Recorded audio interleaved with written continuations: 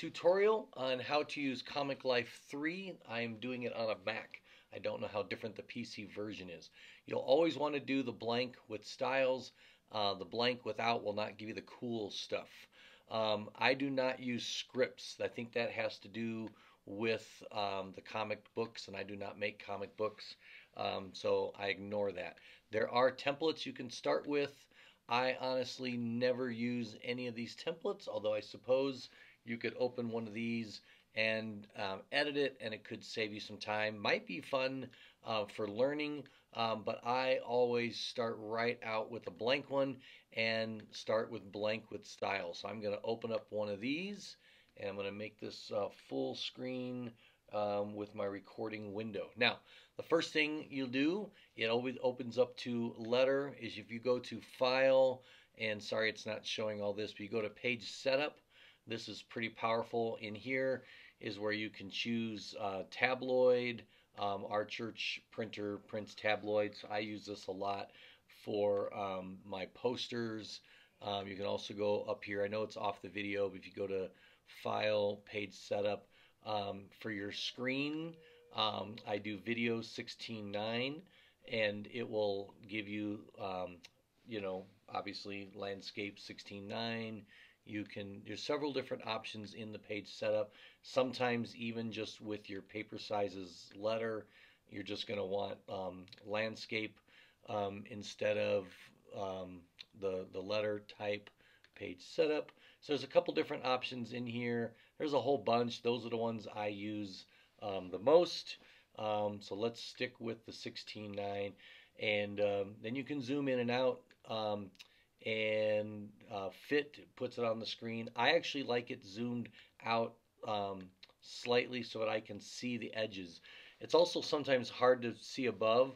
Over here on this little arrows where you can duplicate a page or add a blank page. I usually immediately add two blank pages, and I always work on the middle one. And the reason is I just like to have this margin above and below so that I can really see where the edge of the screen is. Down here you have a couple of different features. Obviously with comic books you have all these cool little blanks. For your cool text you drag one of these up, and this is where you can do your cool words. You can stretch it all different sizes and put it in there, and then you double click on it and you do your name. And then you click outside, and there it is. It's annoying to me that if you do it bigger, it always makes it really big, and you always have to resize it. That's kind of a pain.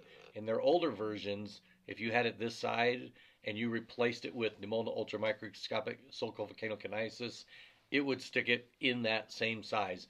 In this case, if you replace that text with more text, it'll make it huge, and you'll have to just drag and drop and resize.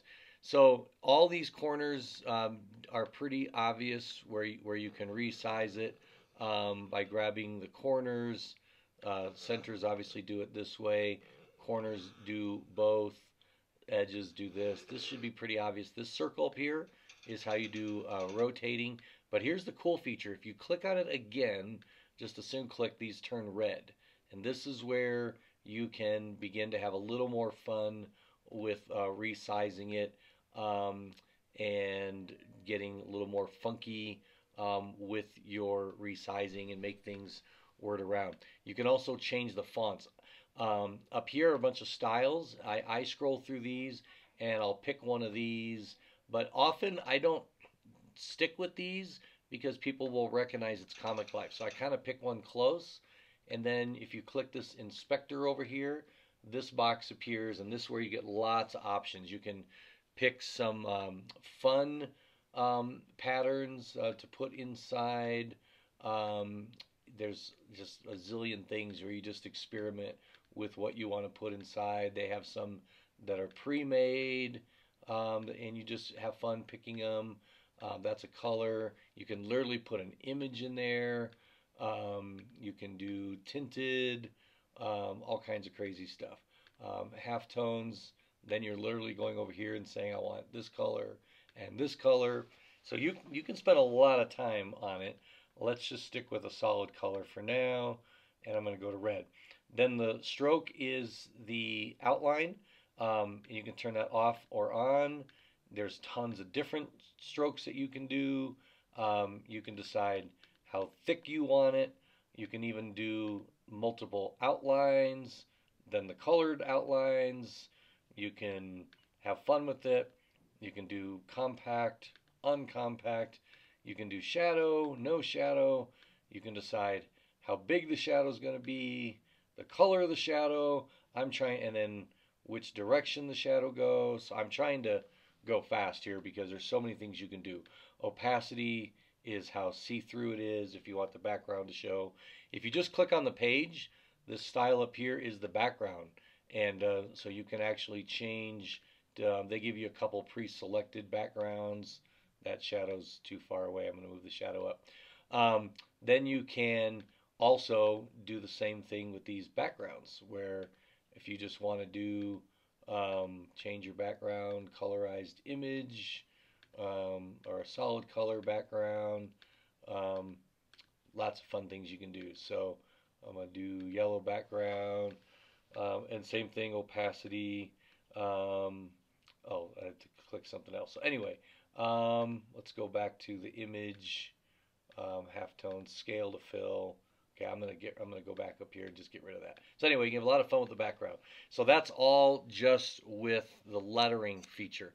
The text feature, when you drag this up, obviously it's made to look like it was a dark and stormy night. So it's designed to be for a comic book text. Same thing, you can redirect it. It defaults to having a box and being a white box. You can have it not be filled, which is what I do a lot, not have a box around it. You can have a box around it and actually change the shape of it by going in here and saying, I actually want it to be an oval, I want it to be an inset square, I want it to be twisted, all kinds of things. You can click through all of these. I mean, you really can have a lot of fun. I often take that off. I can double select it and hit fonts up here, and this is where you can change it to a normal font.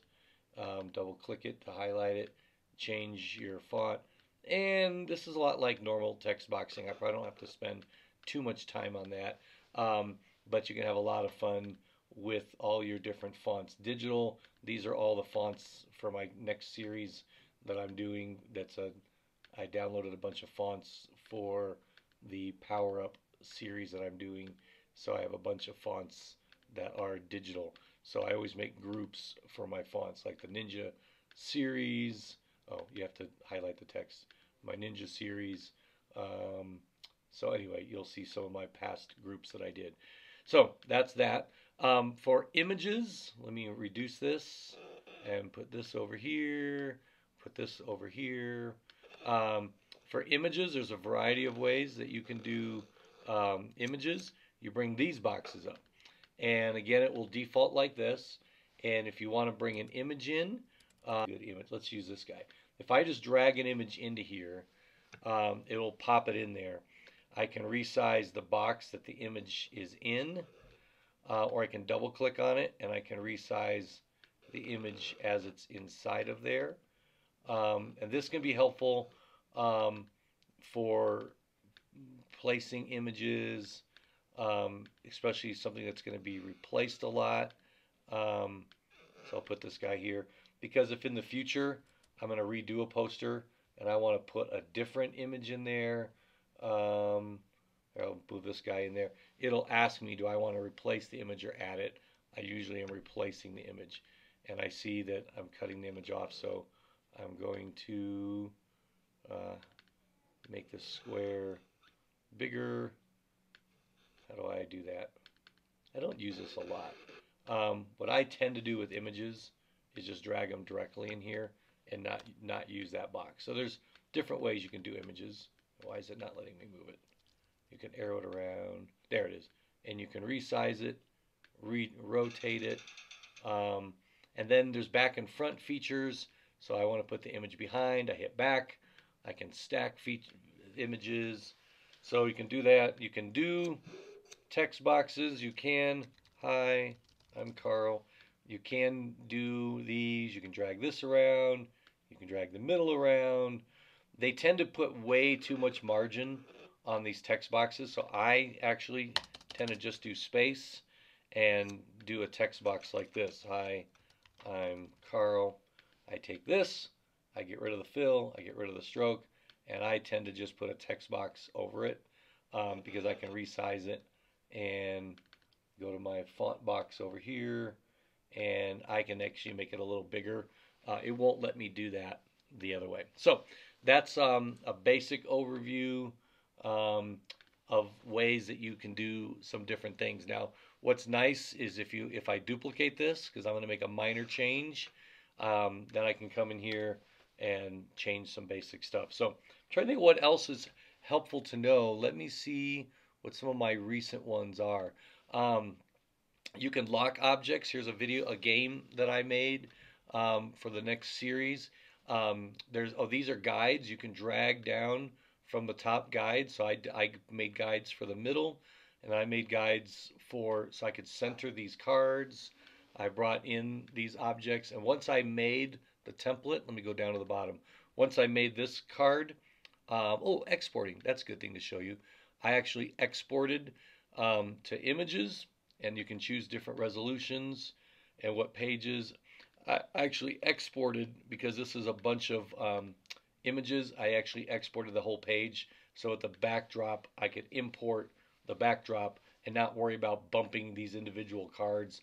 The backdrop is all a single image that I constructed here, like this little copyright notice. And now you can also lock items. So once I had all these little boats in the right place, you can actually highlight them and go to arrange and then hit lock, and you can lock those images so they don't move around. So for example, if I wanted to make sure these animals didn't move, I would hold down shift, highlight all these animals, and once they're all this file is actually done, I would go to arrange, which you can't see up there, and I would lock those images. And now that they're locked, I can't accidentally move it. If I wanted to move it, I would unlock it. I don't use lock a lot unless I'm going to be duplicating a page and I want to make sure that things don't move. Like, for example, I made a memory verse. Let's see if that's in here. The verse learn. So when I make a memory verse slide where the verses are going to get covered up, let me move this down. I make the first verse slide, I duplicate it, add a symbol, duplicate it, add a symbol, and I just keep duplicating and adding another thing so that, let me get this out of the way, so that I basically don't have to redo all the work, and then I've got the verse just keeps getting covered up. So instead of doing all that work over and over again, I just keep adding symbols. When I'm all done, I'm going to export to images, and I choose a higher quality. And if you do a bunch of images, it will export them to a folder. It'll actually automatically put them in a folder. If you export to a PDF, it'll create a PDF that's multiple pages. If you want them as one page, just export them one at a time. I mostly export PDFs and images. I suppose you can do photos. I don't know the difference. Looks like there's some other options. So that's exporting I use a lot. There's all kinds of things you can do. So anyway, play around with it. The more you use it, the more fun you will have with it. I use that's the inspector. I use the fonts, and they appear, disappear, styles, new pages. I think that's a lot.